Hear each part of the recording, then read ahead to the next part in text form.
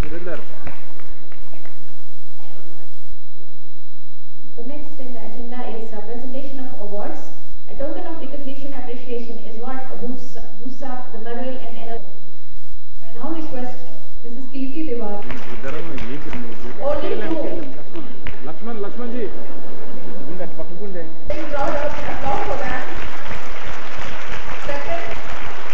Second prize in Maharashtra category goes. Second prize goes to Coal India Limited in Maharashtra category. First, Madam, we are honored by your presence here. Thank you, Madam. Thank you so much. Second prize goes to NSC India Limited. Mr. Guru Swaminathan, Dharani and Varanta. Please receive the award. So, NSC is receiving the second position award in Navaratna category.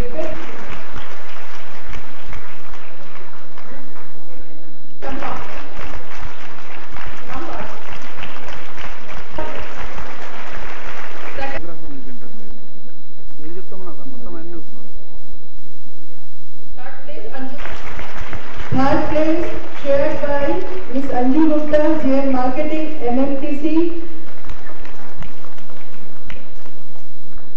I really appreciate the award winners. It is not easy to compete in this competitive world and get awards and to take part in the competitions and face the challenges. For women, it is not an easy job.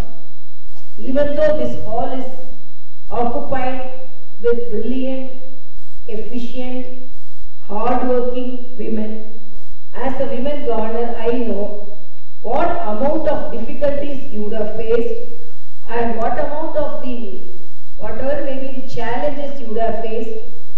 And for women to compete the situation, it is not an easy job. So whoever occupying this chair, I am not telling that, but who are all contributing to the development of PSUs and what all were the organizations you are attached, I really appreciate your hard work and my congratulations to each and everyone.